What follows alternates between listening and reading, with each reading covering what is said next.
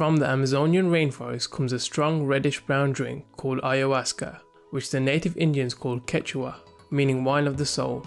This potent brew has been associated with tribes in South America for religious ceremonies, used for many centuries. Ayahuasca is made by using two main ingredients, with leaves of one plant and the wine of another. The leaves provide the psychoactive compound DMT, however DMT is not orally active. This is why the wine of the other plant is needed, as it contains beta-carbolines, which are known to inhibit the enzyme monoamine oxidase. These are gut enzymes that break down DMT when it is orally ingested.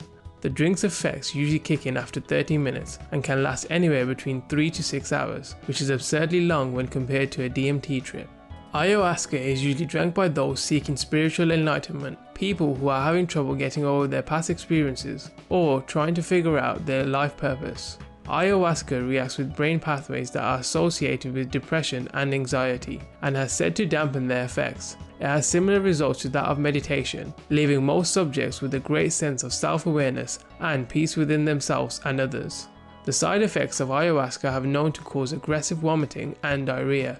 This is because the drink is highly acidic and disrupts the pH balance in the stomach. Due to an increase in the drink's popularity, there has been a surplus in people claiming to be shamans. These fake shamans don't actually have the correct knowledge to make the drink. This has resulted in a number of deaths, with tourists making up a large part of that statistic.